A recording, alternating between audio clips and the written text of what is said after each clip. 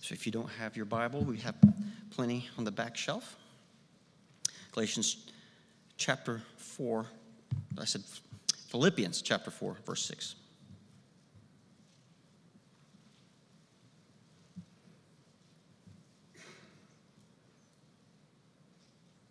Okay. Be anxious for nothing, but in everything by prayer and supplication with thanksgiving, let your request be made known to God. This is God's word. Would you all pray with me? Lord, this is our season of Thanksgiving, but we know that that season for us should be daily, minute by minute. Lord, forgive us for not being thankful. Forgive us for letting our circumstances overshadow what we should be thankful for. Because you have all things well in your hand, Lord. You are sovereign over all things. Time, space, the world we live in, all of it, Lord, is at your feet. And you uphold all your creation, Lord. And we just thank you for that love, that covenant love that you especially have poured out for us and coming down and doing something about our human condition, Lord. Just thank you for calling us together and more than just a body of people coming together on a Sunday morning, Lord, but as a family to love one another, Lord. That's what you've commanded us to do. So help us be thankful, Lord. So, Father, you know our hearts. Change us, change our desires, that we might put you first in all things, others before ourselves, and not to worry about the rest, because it is all in your hands. In Jesus' name, amen.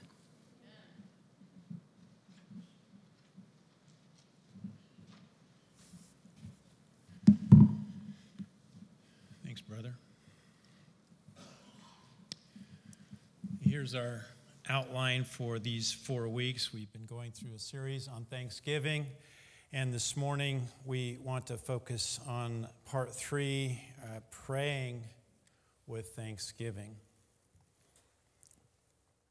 So my job as a pastor is to equip you all, and how many of you know that we're in a war?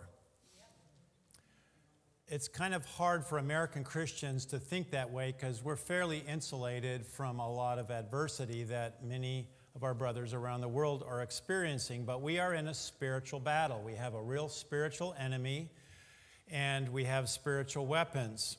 One of my jobs is to equip you in this battle. And in our series on Thanksgiving, I'm trying to equip you with Thanksgiving. We want to tuck that in your backpack, because you need that to overcome those little fiery darts that you experience, the tendency and proclivity to grumble and complain about every little thing, and yet we have so much to give thanks for. And so the purpose of these lessons is to equip God's people and remind us to the importance of giving thanks. This is not a small issue. This is something that we need to focus on. It's a big part of your worship. It's a big part of your Christian testimony. So this is important stuff. We put out a challenge last week to each day give thanks for 5 new things. How's that going? Are you doing it? Emery and I, we don't want to tell everybody else what to do and not do it ourselves, so we've been doing that. And last night, I have to confess, I tiled my son's backsplash in his kitchen, and I was fried when I got home.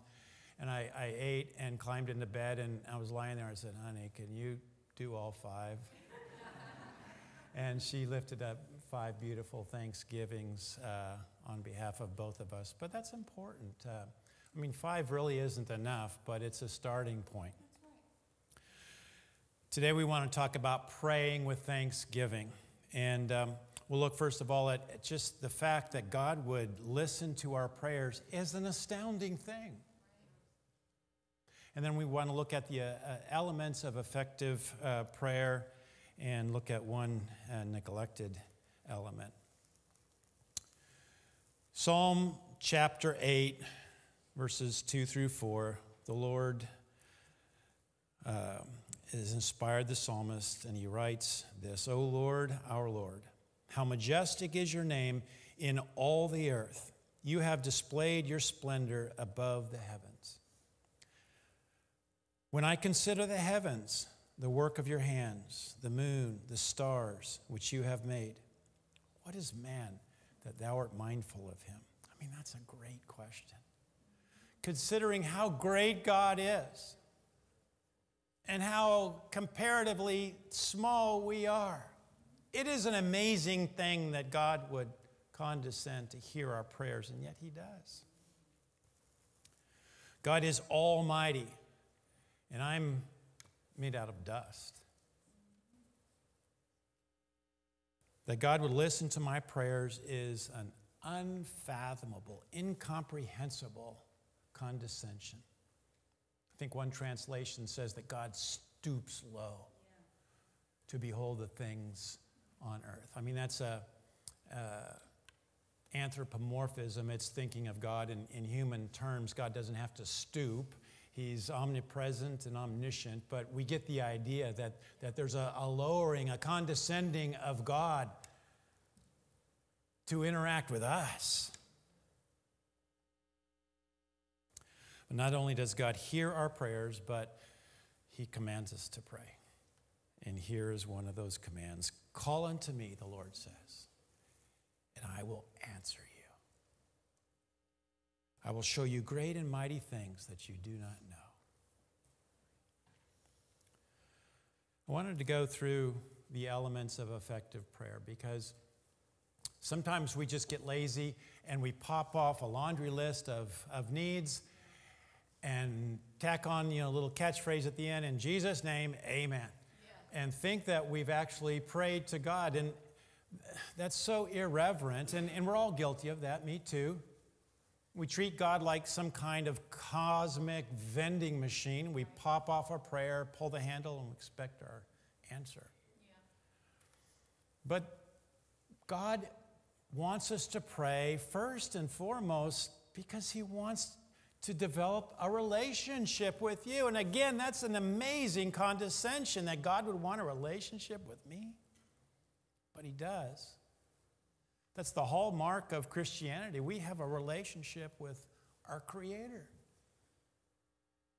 And so he even creates needs and adversity in your life so that you will talk to him. Because you know yourself, when things are going smooth, how's your prayer life? Kind of falls off a little bit. But when you're in the heat of the battle, you know how passionate. You cry out to the Lord, help, Lord. God wants you to talk to him. So here are some elements of prayer. And there are probably others, but I think this pretty much covers what the Bible says is essential for prayer. First of all, you must be born again. Proverbs 15:8, the sacrifice of the wicked is an abomination to the Lord. And by sacrifice, it is implied there anything that has to do with man-made religion, whether it be the worship to their man-made gods or praying or whatever. All that included in that statement. And it says there that those are an abomination to the Lord. Now, that's not a word that we use too much anymore, I don't think. Say these eggs are an abomination. We just don't talk like that. So what does that word mean? Well, it means something that's detestable or disgusting. The sacrifice of the wicked is an abomination to God? Yeah. Their prayers are an abomination? Yikes. I mean, that's what the word says. The rest of that verse goes on to say, but the prayer of the upright is his delight. What a contrast. The prayers of those who are involved in man-made religion are detestable, but the prayers of God's people are delightful. I mean, you can't get a bigger contrast than that. God delights in the prayers of his people. And there's a picture of this in the Jewish tabernacle. And that's pictured in the fragrant aroma as incense was ignited on that golden altar of incense in the Jewish tabernacle. We are told in Scripture that that is a picture of the prayers of the saints. Interesting little picture. So in that tabernacle, and when Solomon built his temple, all of the pieces and the facility itself were magnified several times. But that golden altar of incense was right up against the veil. And the veil separated the two interior compartments of the Jewish tabernacle. There was the outer courtyard where any Jew could go, but then there's the holy place where only the priest could go. And then separating that from the Holy of Holies was this veil, and only the high priest could go into the Holy of Holies, and even then only once a year on the Day of Atonement, what is called today Yom Kippur, and there he would make a sacrifice for the sins of the people. Inside that Holy of Holies, you know, was the Ark of the Covenant, and that was another symbol. It was a picture of the throne of God. And there between the outstretched arms of those cherubim that were carved in acacia wood and covered in gold, there the Shekinah of God. People say Shekinah glory. That's redundant because Shekinah means glory. There the glory of God would dwell between the outstretched arms of those cherubim, and God would meet with the high priest. Again, a manifestation of God that he provided, but we know that God fills the heavens. He's omnipresent. He's everywhere, but he would manifest himself in that particular place to the high priest. So we have this beautiful picture. On one side of the veil is this golden altar of incense, a picture of the prayers of God's people ascending as a fragrant aroma. And on the other side of that veil was the throne of God.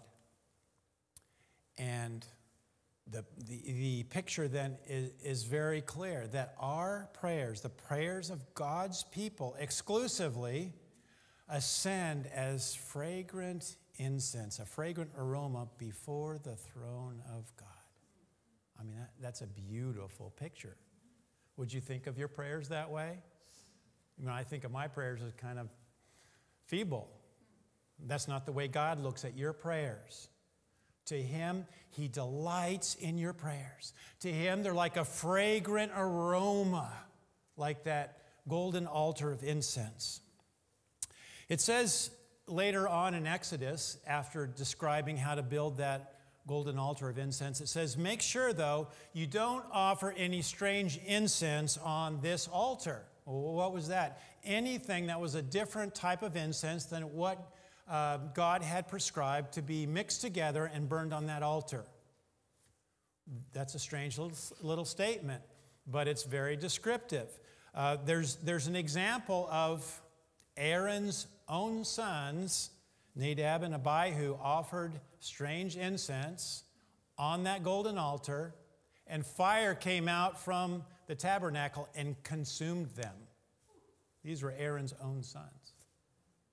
You see, they thought they could worship God on their own terms. That's the heart of man-made religion. I'll worship God how I want. Maybe I'll carve a totem pole and dance around that. And that'll just help me think about the God who created everything. Or I will carve a stone figure, and that'll be my representation of God. Or I'll make a golden calf. That'll help me remember that God is mighty. And God says, no, make no images of me. Because any image that we make of God is infinitely less than who he is. And it confines our thoughts about God to something that is finite. And God says, you already have a wrong concept by making that image. But that's the heart of man-made religion. We'll worship God how we want. God says no. And he's deadly serious about this. So on the one hand, the incense from the golden altar is called elsewhere as sweet incense, a fragrant aroma, and here a strange incense. The sweet incense is a symbol of the prayers of God's people. What would this strange incense be a picture of? Well, it's a symbol of the prayers of man-made religion, those who will do it on their own terms. And God says, I won't have any of that. It is an abomination to me. You can't worship me how you want. You must worship me according to my word. I'll tell you how I want to be worshiped. Access to God in prayer is possible only through Jesus Christ. And to that we must give a hearty amen. You say, well, that's rather mean-spirited, Pastor Steve. Listen, that's the nicest thing I could tell you today. That's right. If there's only one way to communicate to the creator of the universe, it would be mean to deceive you and say, listen, you can talk to him whether you're a Christian or a Muslim or a Hindu or whatever. It really doesn't matter what you believe. He's the God of all religions. No, he's not. I know that's a narrow message, and you might be called narrow-minded, but we'll accept that. It's amazing that God would provide any way of access to him, because by all rights, because the wages of sin is what? Death, and not just physical death, spiritual, eternal death. By all rights, the whole human race should go straight to hell. But God, not willing that the whole human race should perish, save for himself a people, has given us faith to believe. He's granted repentance to these old sin-sick hearts of ours. And it's our prayers, because we believe in Christ. He even gave us the faith to believe in his Son. And it's only through his Son, who's the intermediary between God and man, the only intermediary. It's only through Christ that your prayers can be heard. But we must go through him. God rejects the prayers of those who reject his Son. Again, that sounds narrow, it sounds mean, but we need to know that. I remember the story of Hudson Taylor, the great missionary to China, and eventually started China Inland Missions. He was on a tugboat headed towards his destination in China, and fog had just socked in the river. They could barely see to drive the boat. The ship captain was so afraid. He said, Mr. Taylor, can we get together and pray that God would lift this fog? And Taylor, the audacity of this guy, great missionary, accomplished amazing things in missions in China. Taylor said to that ship's captain, they were down in Taylor's room, he said, "Sir, you are not a Christian, and God would not hear your prayers. I have already prayed that God would lift this fog, and lo and behold, God did, and they made it to their destination safely." But that just is an example of what we're talking about here. God will hear the prayers of his people exclusively. You must be born again. You must be a Christian to have your prayers heard. The difference is between prayer that God detests and prayer that God delights. That's a big difference.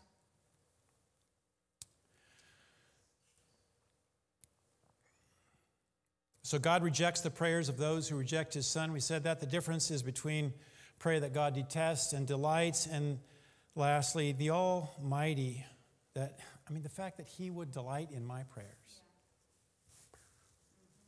That's craziness. You delight. Sometimes I don't even know the right words to say. I'm stumbling for words. Sometimes my heart's so overwhelmed, I can't speak. But that he would delight to talk to you.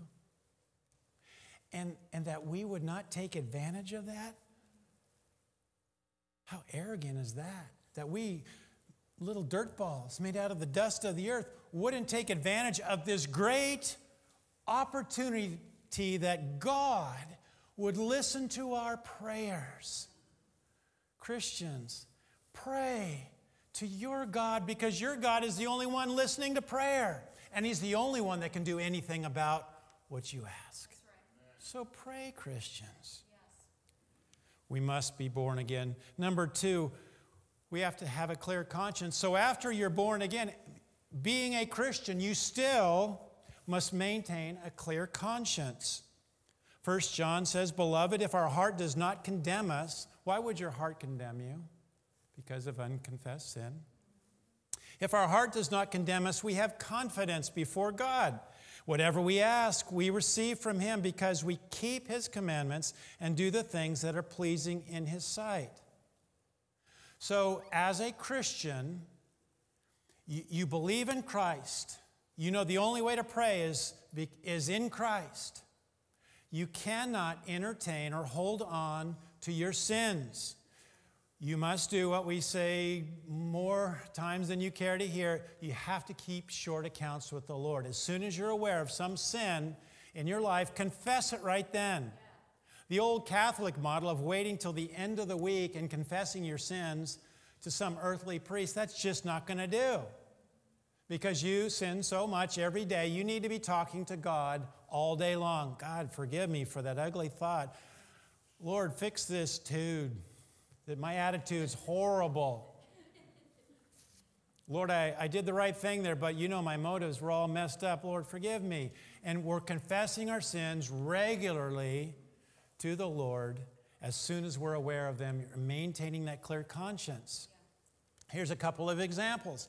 David, the man called a man after God's own heart. David says, "If I regard wickedness in my heart, the Lord will not hear."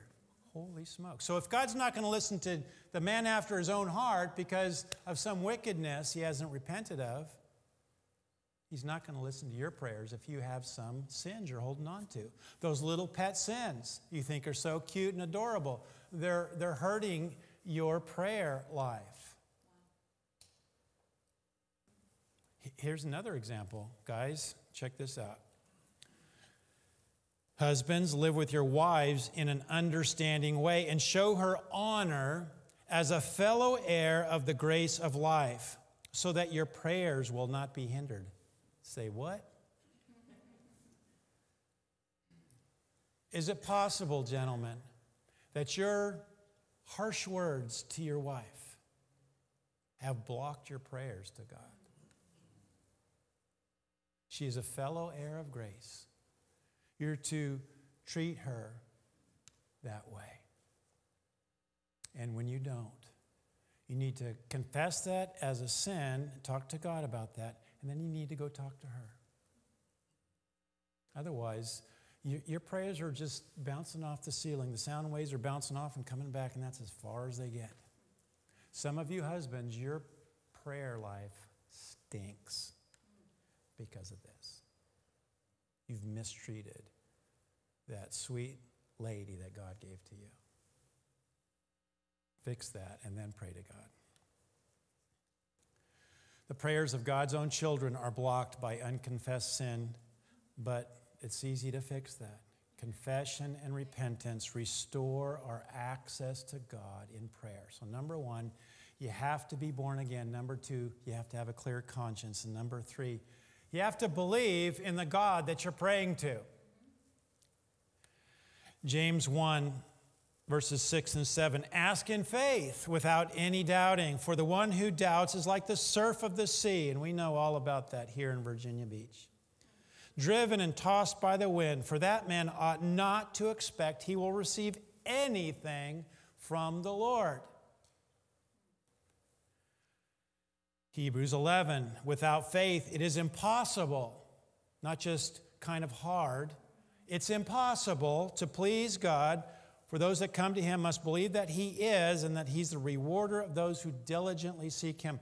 Jesus said something very interesting. He said, you know what? If you have prayer as big as a mustard seed, and He deliberately picked the smallest seed that there is. It's like a little grain of sand. Why did he pick such a little seed? If you have faith the size of a mustard seed, you'll say to this mountain, move, and it will move. The point is, it's not so much dependent on you, but it's dependent upon your understanding of the one you're talking to, because he's infinite. No matter how little your faith is, even as small as a mustard seed, that's the first number there in the equation. The other side of that is God. And anything times infinity is what? Infinity. You guys are so smart.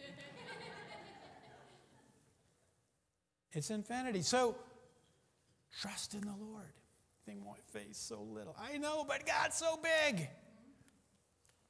He's able to do exceedingly abundantly beyond all that we ask or think. You know, I wonder why Paul wrote that. I think the bottom line is, Christian, first of all, your concept of God is too small. Whatever your thoughts about God are, they're too small. He's bigger than you think. And he's able to do exceedingly, not just a little bit more than you ask or think, but exceedingly abundantly more. Your faith is proportional to your understanding of God's greatness. Okay, since those two things are connected, how am I going to increase my faith? By understanding how great God is. And how am I going to learn that? Reading His Word. The more you understand about the God that you prayed to, the more you're going to realize, oh my goodness, He's way bigger than I thought. And faith grows. Faith is believing that nothing is impossible with God. Number 4, pray with humble importunity. Two sides of the attitude of prayer. Number 1, we need to pray with humility. This whole nonsense about name it and claim it, blab it and grab it, or whatever you want to call it, that's just arrogance. You can't. Do you know who you are? You can't tell God what to do. In the greatest sense of humility that you can muster up, you come before the Lord. Oh, Lord, please forgive me of my sins, and you name them. You are a great God. You're a mighty God. You're a good God. You're merciful. Please hear the prayer of your humble servant. We're not, like Daniel prays, we're not praying on account of any merit of our own, but upon your great grace and love and mercy. We're appealing to the goodness of God, not some goodness in us. Right. If you're basing your prayers, well, Lord, I've been good today. Come on. Come on now. Hear my prayer. That's just not going to work. Oh, Lord, you hear the desire of the humble, and you incline your ear. The second half of that is importunity. Again, another word we don't use a lot. But it means to, in theological terms, as it pertains to praying, it means to pray with perseverance and not giving up. If you're praying anything for the glory of God, according to His will, according to all these requirements that we're talking about this morning, pray and don't give up. Anne-Marie, could you grab me a little water? Here's a great picture of this in Genesis 32. It's a weird picture. Jacob meets this angel of the Lord, and we talked about that in our Genesis studies. That angel of the Lord is the Lord. It's a pre-incarnate visitation of Christ. What? Yeah, so here's Jacob wrestling with the Lord. And the day's about to break. Daylight's about to break. Thank you, sweetie. And the Lord says, let me go. I mean, He didn't have to ask. But he wants to see if Jacob's going to let go. And Jacob says, no, I won't let go until you bless me. So the Lord knocks his hip out of its socket. Ouch. And he lets go, but he does bless him. That's importunity. Lord, I won't let go until you bless me. Here's a verse that just, I don't know, I can't wrap my mind around it.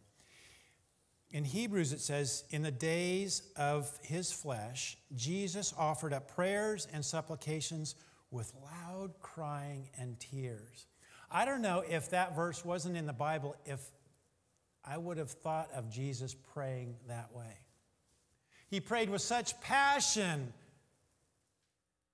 such fervency, such importunity.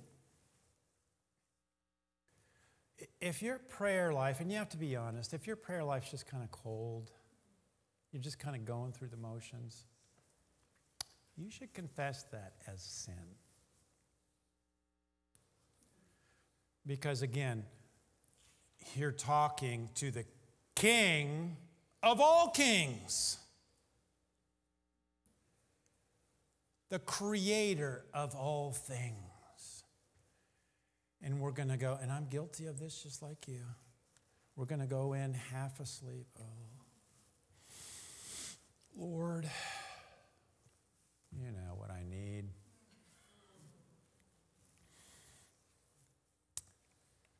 Wake up. Remember who you're talking to.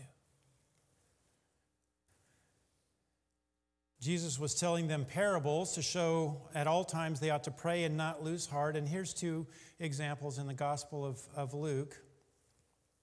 You remember these two. The man who goes to his neighbor at midnight asking for bread. I wouldn't advise that. And the widow and the unjust judge. And that's an interesting one because the widow, because she kept hounding this judge, he finally gave her what she was asking for. And this was an unjust judge, and the connection we're supposed to make is, how much more will your God, who's a just judge, hear your prayers if you will pray and not lose heart? Keep laying your petition before the Lord if it's for His glory. Then pray, Christian. Pray and don't lose heart. That's importunity. The effectual, fervent prayer of a righteous man availeth much. Fervent prayer. Pray fervently. Yes. What's your prayer like? Would the Lord, if He was right here, is like, yeah, not so fervent. Kind of sleepy, kind of cold, kind of in a hurry. I forget who said it, but one of the old Puritans said, prayer is unhurried conversation with God. Man, I love that. I don't always do that, but what a great statement. Slow down. Sometimes we're just rushing through it, especially when you pray before dinner, right? You're hungry. Come on, Mom.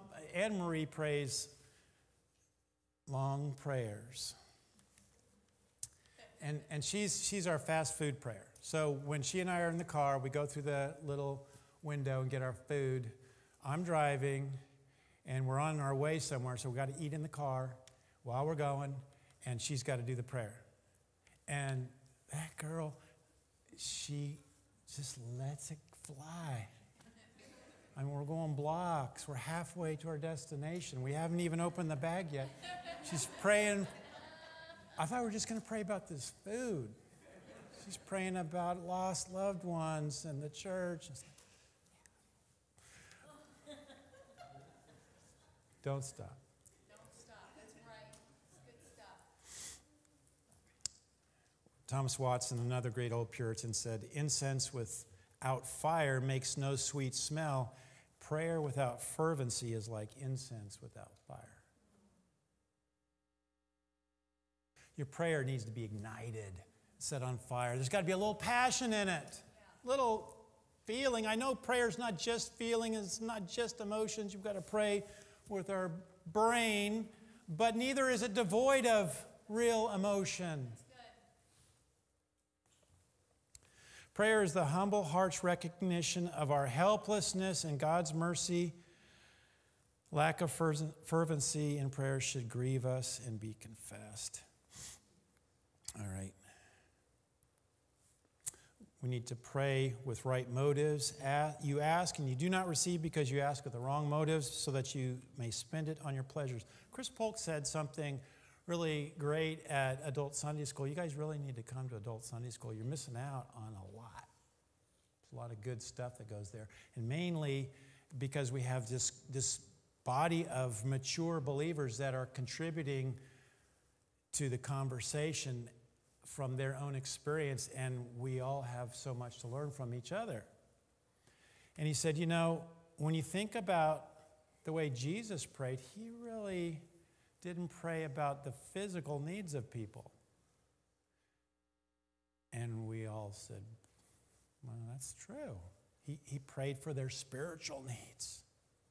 They were like sheep without a shepherd. They were lost and they needed their eyes open because they were blind. He prayed for their spiritual needs. That's not saying that you shouldn't pray for physical needs.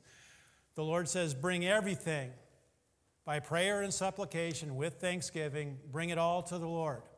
Little things, big things.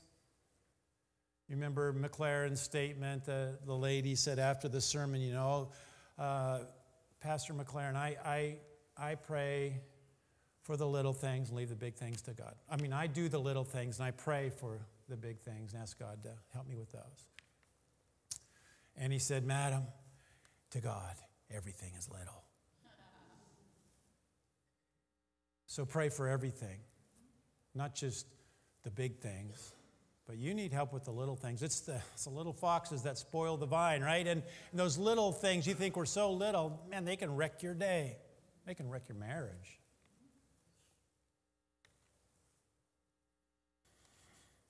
All the ways of a man are clean in his own sight, but the Lord weighs the motive. So what's the ultimate motive in prayer?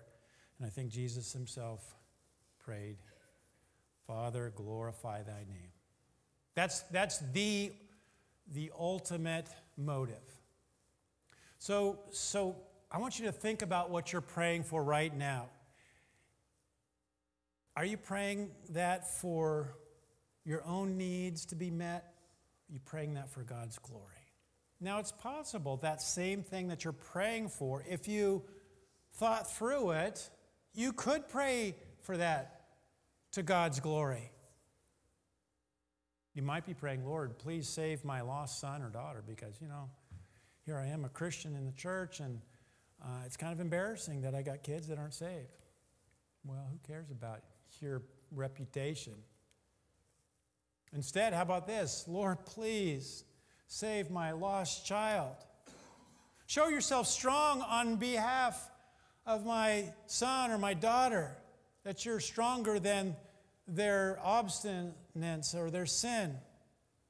Lord, be glorified in their salvation, that you would be praised and lifted up, that even a stony heart can be won to Christ, that another one might be added to lift up your praises and thanksgivings. Lord, do it for your glory. Christian, pray that way. So why we want things is as important to God as what we want. Why we want things is as important as what we want. Answers to prayer may be delayed while God purifies our motives. You might be praying for good things for the wrong reason. And so some things you prayed for years. Anne-Marie and I have prayed for some things for a couple decades. Why does God not just answer our prayer? Well, one reason might be that your motives aren't quite what they should be. And he's purifying your motives. And it takes time because your heart is full of all kinds of self.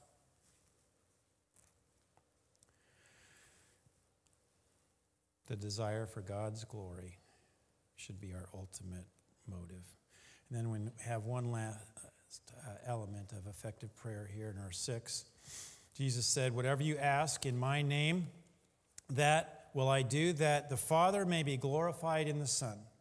So we know that the Bible says we're ambassadors for Christ. An ambassador is someone who represents the interests of another.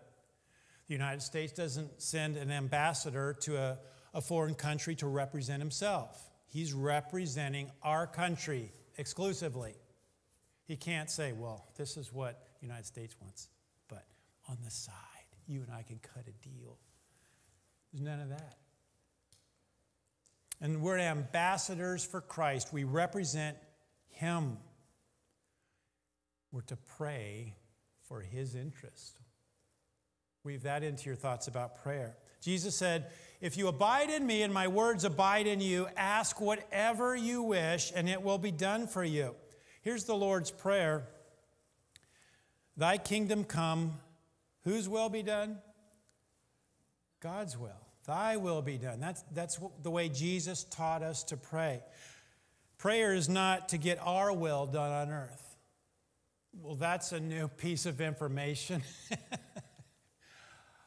We should be praying for those things that Jesus would pray for. It's for the accomplishment of God's will. Augustine said, make God's will your will and then ask whatever you want. That's pretty good. Where it says that in Psalm 37 in a different way, delight yourself in the Lord and He'll give you the desires of your heart. So again, we're ambassadors of Christ. We represent Him. We should pray the way Jesus would pray and for the things that He would pray for. To pray in Jesus' name is to pray according to the Word of God. That's not just a little phrase you add on to whatever you want to say. Lord, I need a bigger house and a fancier car. In Jesus' name. Come on. All right, well, there is another element here. Actually, the whole sermon was just a lead up to this last point.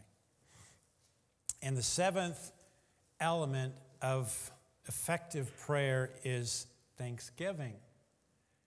And we so often just leave that out. Back to our verse that Chris read, be anxious for nothing, but in everything by prayer and supplication with thanksgiving, let your requests be made known to God. And again, devote yourselves to prayer, keeping alert in it with an attitude of thanksgiving. So remember that golden altar of incense. Thanksgiving is what makes our prayers sweet. There's a sour prayer. God, give me this now. God's not going to accept that. Thanksgiving gives our prayers access to heaven and an audience with the Almighty. There's a couple great statements in Psalms. Let us come before His presence with thanksgiving. That's singled out. How do we enter the courts in heaven? Through the mighty throng of angels, the myriads and myriads of angels around the throne of God. How do we break through all that, past the cherubim, into the very presence of the Almighty? Here's one of the keys. Thanksgiving. Enter His gates with thanksgiving and His courts with praise. That makes it into the immediate presence of the Lord. Try this on this week. Bathe every prayer for what you need. Bathe every prayer for what you need in thanksgiving for what you already have. You know, Chris is right. So many times we take prayer requests and then we never give thanks for when the prayer is answered. That's just wrong. Bathe your current needs and requests in thanksgiving for what God's already done for you. You know that little acronym that people use, ACTS, the acts of prayer, ACTS, adoration, confession, thanksgiving, supplication. First of all, I think the adoration and thanksgiving go at the front end of that. If maybe confession goes first, confess our sins, then praise God and give Him thanks, I don't think until you've done those three that your heart's even ready to ask for anything. Confess your sins, praise God, and give thanks to His wonderful name, how much He's already done for you, how many things He's blessed you with. Now my heart's ready to ask for this new request. I've realized how great God is. My faith has been enlarged by praising Him, thanking Him for what He's already done. I have a new attitude to ask with humility and thanksgiving, placing my request before the Lord. See if God will not hear your prayers, and if your prayers aren't more efficient when you pray the right way. Let's stand. He who offers a sacrifice of thanksgiving honors me. Heavenly Father, help us in these things, O Lord. We've heard the requirements in your own word for effective prayer, and we want to pray this way. We want our prayer life with you to be close and full of passion. We know you want communion with us, and so you talk to us through your word, and we talk to you in prayer. And I have to say, sometimes we're kind of lazy on both of those. We don't read your word, and our prayer life sometimes is pretty poor. So I pray, Father, that we would take these things to heart, that your mighty Holy Spirit would stir up our hearts. The importance of effective prayer, being born again, having a clear conscience, right motives, pray with thanksgiving. Dear God, help us in these. We are weak, but you are strong. So help us, transform us into the image of your Son. Help us to pray the way your Son would pray, we ask in Jesus' name.